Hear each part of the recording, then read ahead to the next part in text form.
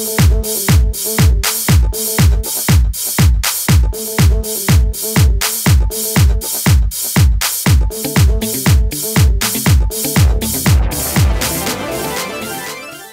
video is going to cover building the Nano Tennis kit.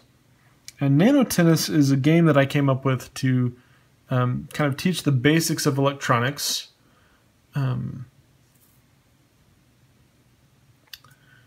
To teach the basics of electronics and microcontrollers in a way that I thought would be fun to have something at the end. And basically what's going to happen is you're going to have two buttons, and you push a button and the lights are going to come across, and you're going to push the next button and the lights will come back across, and you push the buttons back and forth to send the lights back and forth. And when the light goes to the end and you don't hit it at the right time, it'll flash and say, "Oh, I'm sorry, you lose." So Nano Tennis, most of the logic of the game is actually in the Arduino, in the code for the Arduino, which I've already programmed, and you're just going to load the program onto there. But there's two basic circuits that we're going to use. The first one you learned about in the starter kit. Now, the starter kit is not actually required for this build. The Nano Tennis comes with a extended breadboard for you to use, but I recommend that you start with that because it has a lot of important information about how to use the breadboard and problems that you may run into that will be useful. So you should start with the starter kit, even though it doesn't require any parts from it.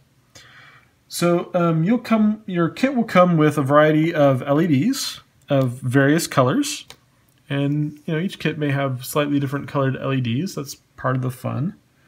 So you should have 5 LEDs, and these LEDs are going to represent the ball as it goes back and forth. So here we have 2 reds and 3 greens, and it doesn't really matter how we put them in, but we're going to put them in. We're going to point the positive leg, which is the longer one, to the left. So we're going to just put these, we're going to space these out on the board. We're going to leave some room on the left and the right for buttons, but always put the positive long leg on the left. So we're going to put these in here.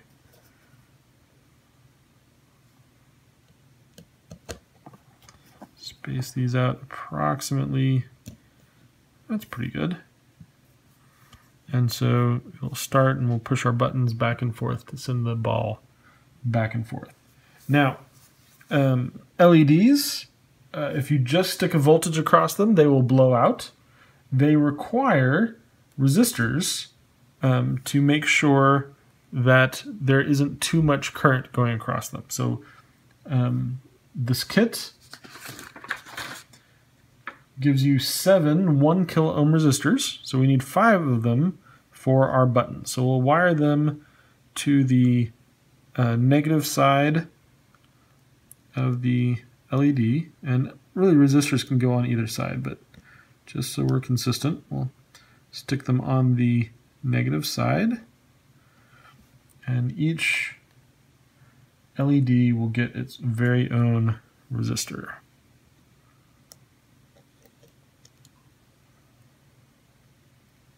And actually, we can move.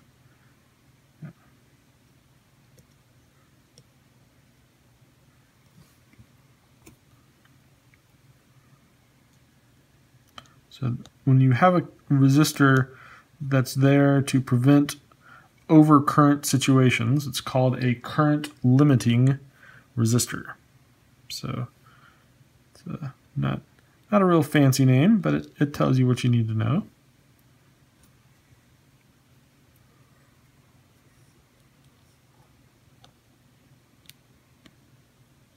Okay, so each of these are in the same row as the negative leg of the LED.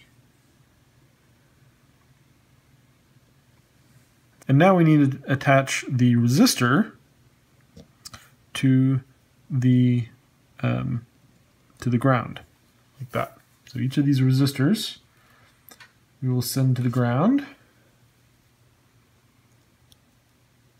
So these have to be in the same row as the resistors so that they're connected. And this will be the final destination of the current when it lights up the LED.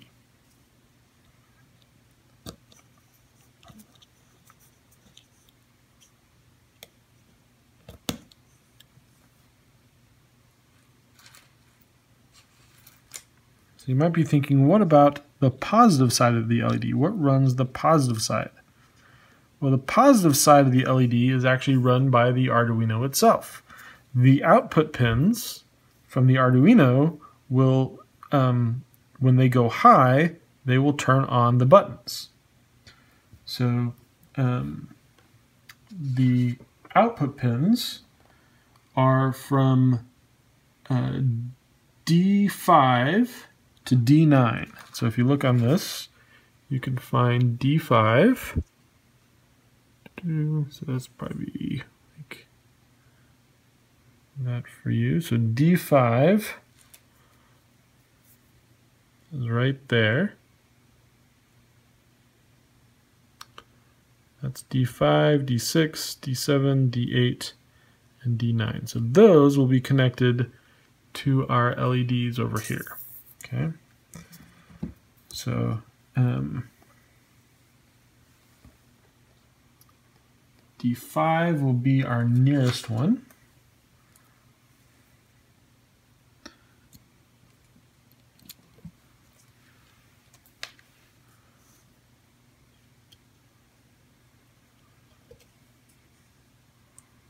D6 will be next.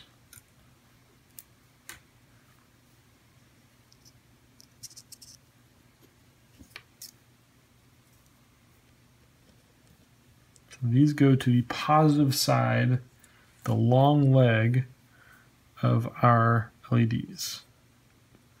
So this will be D7. And if you can see this, I'm kind of staggering these wires over here. And the only reason I'm staggering them back and forth is so there's more room. Otherwise, they get really crammed in there. The only thing that matters is that they're on the correct little half row coming out of the pin. So then I try to save my longer wires for these last two. D8, go here.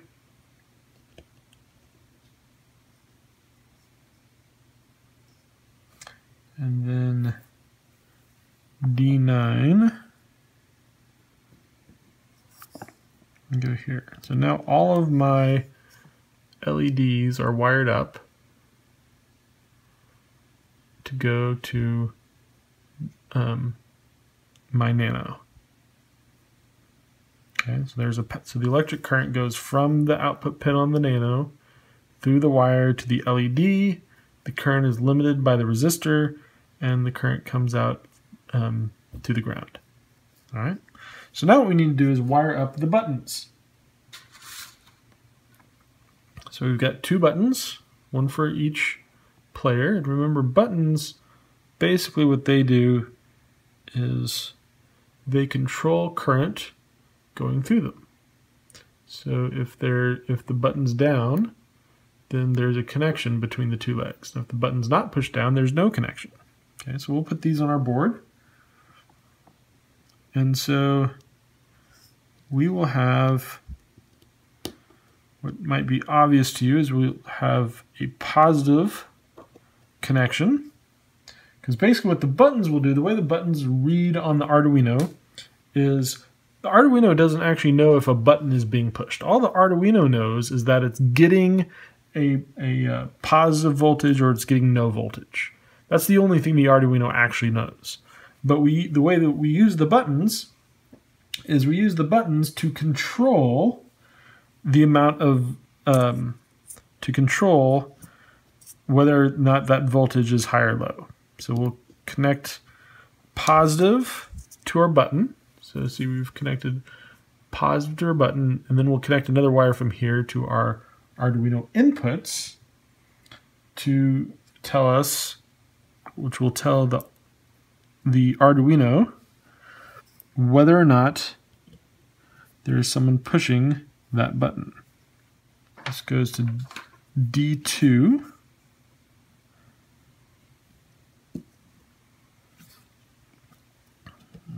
Move this button a little bit. And on this button, we'll go from positive to the button. And then from the button to D3. Okay, so these are the two buttons. Now, this is not all we need for the buttons.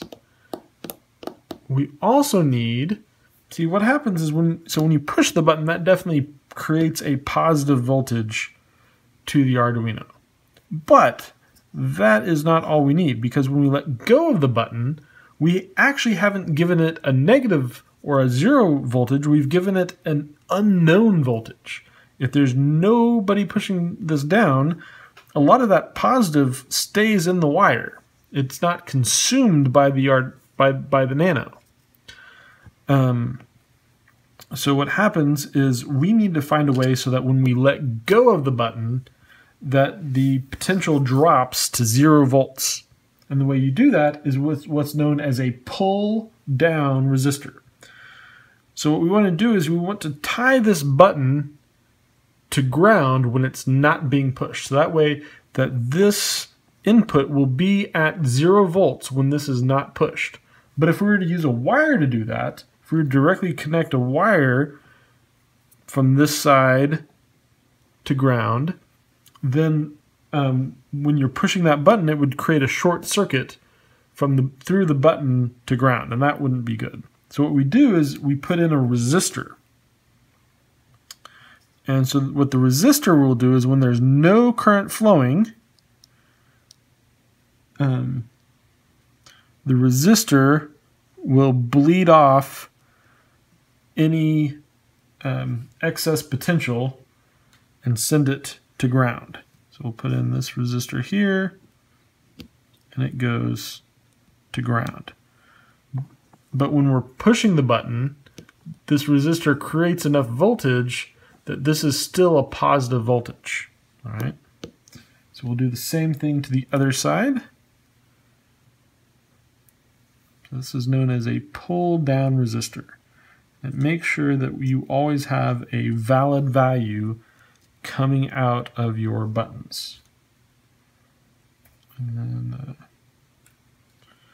we'll tie that to ground. So that's the entirety of our circuit building. So that we only had really two types of circuits in this. We had a current limiting resistor to make sure that our LEDs don't have too much current in them. And then we had a pull down resistor to make sure that when you let go of the button, that its value returns to ground, that it's not left in some unknown state. That's really the only two circuits we have. The rest of the logic for this game is going to reside on our Nano microcontroller. So the one other piece of this is that we also need to connect our power rails to the power that's coming out of the Nano, because the Nano is actually providing our power. So it's being powered through the USB port, and the Nano itself is going to provide our ground and our positive power. So we're going to need a wire. There's a ground button. It says GND.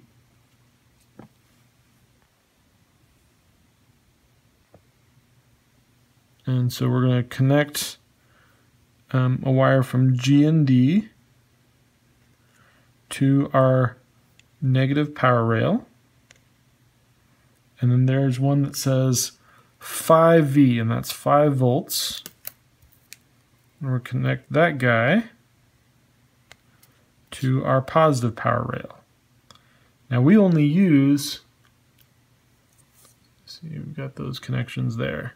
We only use the power rails on this side for this project. If you wanted to connect both, sides, we could also hook wires from positive to positive over here to activate this rail, but we don't really need it for this one. So let's load up the program for that. We're going to plug in our Nano. Excuse me while I plug this guy in.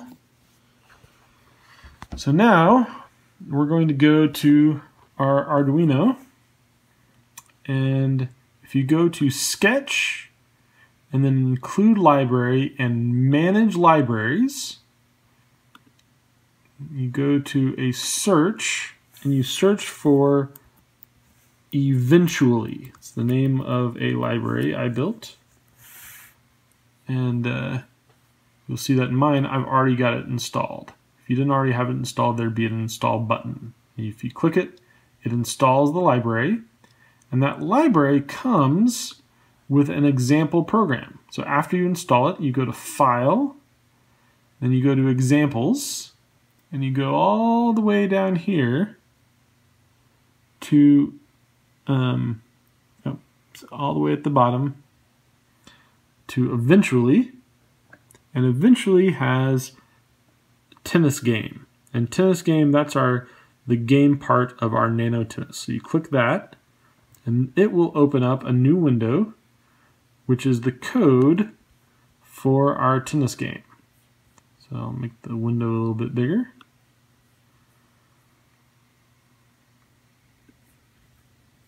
And so if I hit the check mark, it'll verify that this is correct. And then if I hit the upload button, it will upload that to our Arduino. So now the Nano has a copy of the program. After you upload it to your Nano, the game is ready to play. So you hit this button, it sends it across, and since I'm not going to hit the button on this side, it's going to say, oh, you messed up, we're starting again. So it's going to wait for me to push the button. I'm going to push the button. I'm going to come over here. When the ball gets right there, push it again, it's going to send it back. It's over here, push the button, and it's going to send it back. So that is Nano Tennis. Now you can actually, there's a few parameters you can set. For example, the ball speed. That's the number of milliseconds that it waits between when it shifts the ball. And so we can make the ball go faster by decreasing the amount of time that spends. So if we upload that again, now our ball, once it finishes uploading, our ball will move much faster. All right, so that's the Nano Tennis game. I hope you enjoy it, and I hope you learned a lot from it.